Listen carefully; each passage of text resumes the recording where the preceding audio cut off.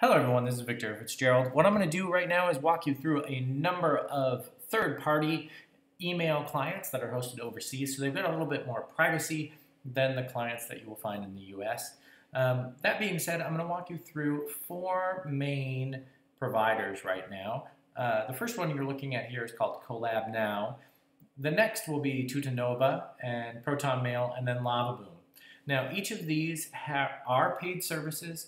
They might be free now, but they will definitely be premium in the near future. So keep that in mind. Collab Now is one of the more expensive, and it's billing itself as a Google replacement.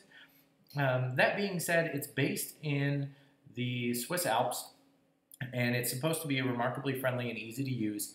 The problem that I have found with it is that there is no encryption option. So I can't actually go in and encrypt a message using PGP. It does have everything else that I would want though. So it's got a built-in calendar, it's got pretty much all of the tools that I want to be a Gmail and Google replacement, except for that encryption. So keep that in mind. It is a zero-knowledge company. They are based overseas, so there are some benefits there. You're going to be looking at around $13 a month if you want to host it yourself. If you want just email, you can pull in a $5 a month option if you would like. Now, Collab Now has a great interface. It's got all kinds of bells and whistles that you're not going to find in some of the other products, and that's because it really is built to be that Google replacement. You're going to be able to organize things a little bit more than you would before. It's got integrated spam filters. It's got all of these options for adding notes and files and things like that. The more you use it and the more storage you put into it, the more you're going to need to pay, because you're going to pay based on the storage that you get. So that is kind of the rundown of Collab Now. I'll go ahead and just show the file browser as well so that you can see that. It is just a simple Google replacement. There is no encryption, but you're just going to have to take their word for it that they're a zero-knowledge company. What I want to switch over to now is just an email product, and that email is Tutanota. Now, Tutanota is a service that's very inviting. It's got a great app. It's very straightforward to use, but that being said, it doesn't have a lot of the tools that you're going to want in an encryption service.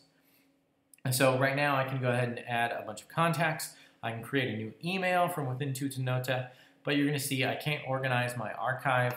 I can't star messages. I can't mark things as read. I can't do a lot of those things that I'm used to in a simple email interface. They are unrolling some new and advanced features, so keep that in mind as you move forward. You can see that in the email that's actually on my screen, is that they're going to be releasing some additional content over the next day. When you create an email in Tutanota, so if I'm going to send this to my normal Gmail account, and let's just send it to an old alias, and I just start typing, what you're going to notice is that I have the option to end-to-end encrypt my file with a password that I designate. So I would use the silent circle or something like that to send the message with the password to the person that I'm sending it to, and then they would be able to open it. In just a minute, I'm going to actually show you what all of these things look like. Or I can send it as just plain text if I don't want to send a confidential message. And I do that just by clicking off the encryption. So that's Tutanota. Right now they are free. Again, it is a beta version, so keep it in mind.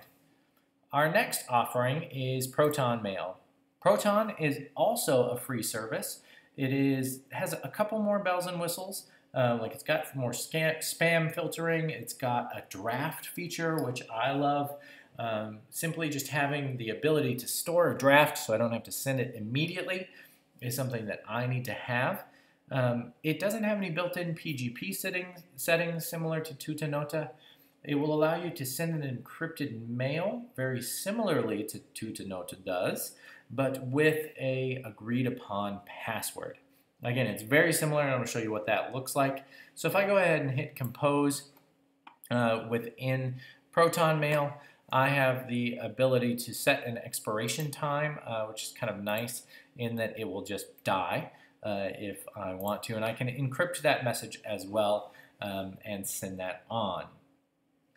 Now, these both Tutanota and Protonmail are locked at about 1 gigabyte of capacity right now, so you'll burn through that pretty fast if you're sending encrypted messages that contain large attachments. So just keep that in mind.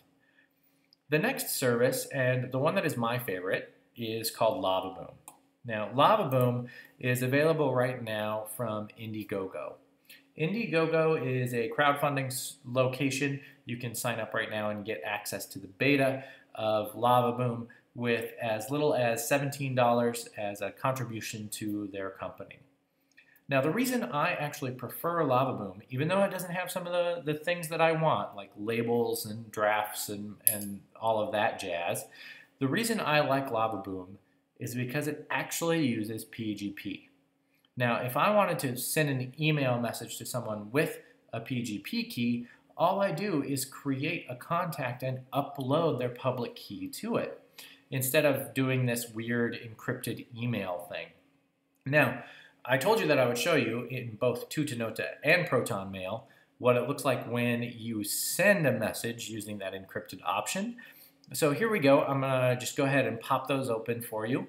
This is an email that I sent to Lavaboom from Tuta, and I'm just going to go ahead and open that encrypted message. And when that pops up, you're going to see this. It's going to ask for the password, and I'm just going to go ahead and add that in to receive that message.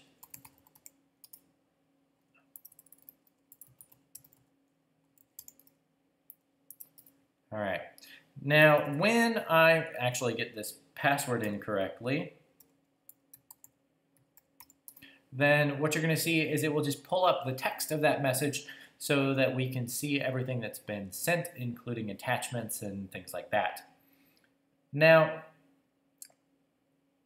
it's interesting. And the reason why is because it actually just opens everything up so that they can reply to your message confidentially. But the problem, as you can see, is that I've got actually a couple of messages already in the system that were sent to me from Tuta. So I can reply confidentially because I'm on their service, but it's kind of weird because I've got a very simple password that I created, and now I've got this kind of pseudo mailbox on Tutanota, but not really. So it's a little strange. Now, Proton, we're going to switch back to Lava here real quick to look at the Proton version. And we're going to go ahead and view that secure message so you can see what that looks like. It just prompts for a very simple password, and I'm going to go ahead and enter that. And then it shows me the message just simply as it is, with none of the other kind of account stuff that you get in Tutanota. It doesn't keep the running tally of all of the messages that I've sent to this account, and I can go ahead and just reply securely to that if I would like. So it is a little bit cleaner of an interface in Proton than in Tutanota. Now, going back to Lavaboom, when I send Lavaboom and compose a message here, all that matters is the person that I'm sending it to. So if I go ahead and, I've got formatting and attachment options in here, or I can send an unencrypted version of an email. But if I wanted to encrypt a contact, all I do is enter their email address and simply click on the lock button, which will allow me to upload their PGP key. You can download your own private PGP key and public PGP key from the settings in Lavaboom and send those out to your websites and your contacts to communicate securely. If you have any questions about any of these services, I realize I went through fairly quickly between Lava, Proton, Tuta, and Collab, but all of them have pros and cons. So if you have questions about one of those services, feel free to just shoot me a note. Go ahead and ask away, and I will be happy to answer any questions that you have. Thanks for tuning in, and again, reach out if you have any questions.